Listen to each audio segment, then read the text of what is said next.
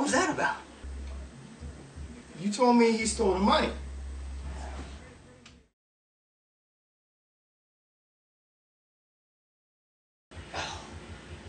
I didn't say he stole the money. Carlos said that down the street. He's the one that said that he stole the money. But he still needs to be shot, right? Oh, yeah, of course, you know.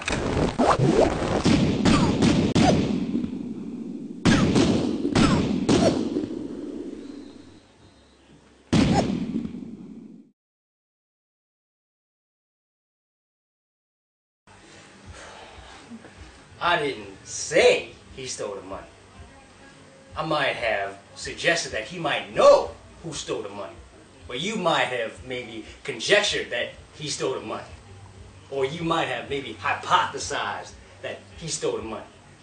You may have assumed that he stole the money. Or maybe you even theorized that he stole the money.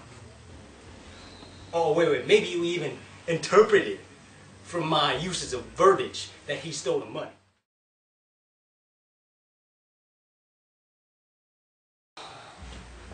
I didn't say he stole the money. Then who did? I don't know. Dude, you just shot an innocent man. Me? Hold up, pal. We're in this together. Oh, man, what are you talking about? Shot. No, I didn't Shot. What are you talking about? You still alive?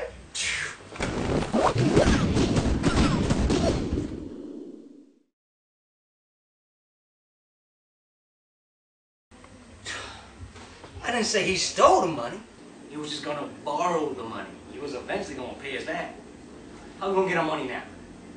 Say, you know, man, look, I know I shot the dude. Sorry about that. But there's gotta be something around here worth $25.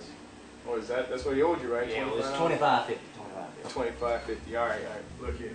That TV right there, straight out the box, it's about for, I don't know, $200. Maybe even $300. You know, it's about 3 years old. You know, you count for depreciation. That thing's worth at least $50 right now. It's doubling our money, man. Let's get that TV. Let's get that money. Come on, let's do that, man.